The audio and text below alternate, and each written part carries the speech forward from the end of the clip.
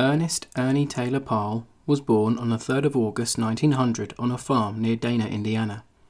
He quickly became bored of farm life and strived for adventure, joining the US Naval Reserve at the tail end of the First World War, but not seeing any significant service. In 1919, he enrolled at the Indiana University.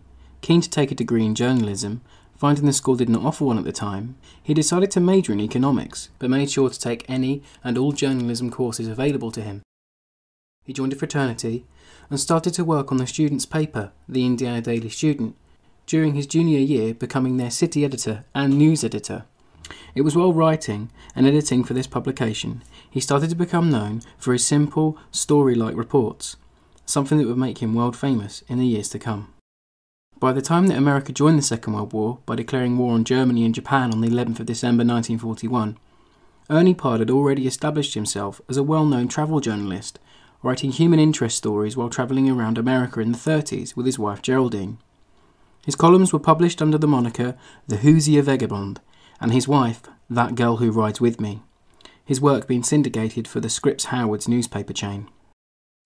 Volunteering to go to London in 1940, 1 full year before the American involvement in the war, he witnessed the bombing of London and reported on the developing war. His reports were vital in showing the American public the plight of the British people. A compilation of his reports were published in 1941, called Ernie Pyle in England.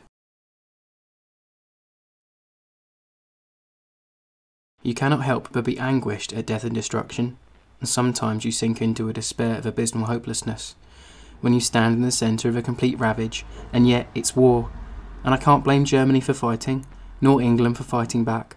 They're both in there punching, and may the best man win, and if England isn't the best man, may she win anyhow, damn it. After covering the home front in London, Ernie found himself in North Africa to cover the American forces stationed there after Operation Torch, embedding himself with the troops on the ground, and it was there where he found his muse, or muses if you will, his love of the common GI, saying that, "I love the infantry because they are the underdogs. They are the mud, rain, frost and wind boys.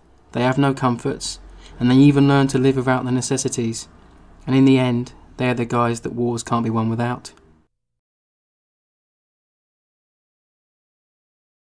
Endearing himself to the men around him and the readers back home, instantly recognisable with his wry smile and iconic Jeep hat and Mackinaw coat, the man himself cut a wiry figure, and was in his early 40s by the time America entered the war. He was prone to bouts of depression, and got ill frequently, leading to spells behind the lines in rest camps and field hospitals.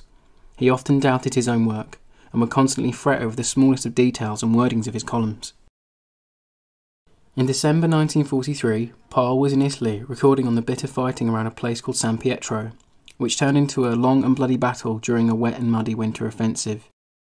It was during this battle that Pyle wrote possibly his most influential and well-remembered pieces about Captain Wasco, a 25-year-old company commander of the 36th Infantry Division. A well-respected leader of men, one of the soldiers under his command told Pyle, "After my own father, he came next."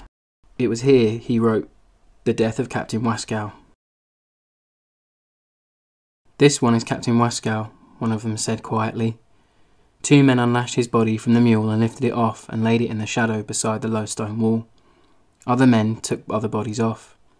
Finally there were 5 laying end to end in a long row alongside the road. You don't cover up dead men in the combat zone, they just lie there in the shadows until somebody else comes after them. The unburdened mules moved off to their olive orchard. The men in the road seemed reluctant to leave. They stood around, and gradually one by one I could sense them moving closer to Captain Wasco's body. Not so much to look, I think, as to say something in finality to him and to themselves. I stood close by, and I could hear one soldier come and look down. He said out loud, "God damn it." That's all he said, and then he walked away. Another one came. He said, "God damn it to hell anyway." He looked down for a few moments, and then he turned and left. Another man came. I think he was an officer. It was hard to tell officers from men in the half-light, for they were all bearded and grimy dirty. The man looked down into the dead captain's face, and then he spoke directly to him, as if he were alive. He said, "I'm sorry, old man." Then a soldier came and stood beside the officer and bent over, and he spoke to the dead captain. Not a whisper, but awfully tenderly, and he said, "I sure am sorry, sir." It was for visceral and hard-hitting reporting like this that in 1944 Ernie would receive the Pulitzer Prize for Correspondence for his work from 1943. By this time in the war, Pyle was at the peak of his fame, even having a motion picture put into the works called Ernie Pyle, The Story of G.I. Joe, starring Burgess Meredith as Pyle, later gaining fame as Mickey in the Rocky movies, and a young Robert Mitchum, who earned his only Oscar nomination for starring in the movie. Pyle was involved in the production, helping cast himself. He said this of the film: "They're still calling it The Story of G.I. Joe. I never did like the title, but nobody could ever think of a better one, and I was too lazy to try." The film was released in June 1945 and received very positive reviews. General D.Y. Eisenhower calling it the best war movie he'd ever seen. Unfortunately, Pyle wouldn't be able to celebrate the success of the movie. After embedding himself within the invasion forces of the Normandy in 1944 and following the successful push towards and the eventual liberation of Paris in August, Ernie travelled back to the States for some well-earned R&R, and mentally and physically exhausted Pyle knew that he would be, as he put it, back warhorsing around the Pacific. With some reluctance and his personal life in tatters, Pyle decided to cover the Pacific Theatre in January 1945, this time being embedded with the US Navy on the USS Cabot, an Independence-class aircraft carrier. It was during this time Pyle had premonitions of his own death and wrote to friends saying he feared he may not survive the war. Pyle managed to get himself ashore during the Battle of Okinawa, the last major campaign of World War II, going ashore on the small island of Lake Shima off Okinawa. He was attached to the 77th Infantry Division as they fought to take the island. On the 18th of April 1945, Ernie and Lieutenant Colonel Joseph B. Coolidge were in a jeep travelling to a new command position when a concealed Japanese machine gun opened fire on them. The men jumped from the vehicle and took cover. Coolidge described what happened next.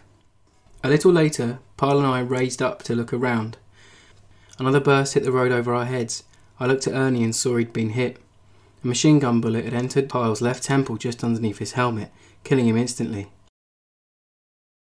President Truman, who had only been in office days before Pyle's death, said this of the late journalist: "No man in this war has so well told the story of the American fighting man as the American fighting men wanted it told.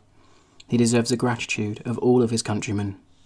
The death of Ernie Pyle was a shock to the men of the United States military, who he admired and championed so much in his work. The men of the 77th Infantry Division erected a memorial to him that still stands in the area he was killed. It reads: "At this spot, the 77th Infantry Division lost a buddy. Ernie Pyle, 18th of April 1945.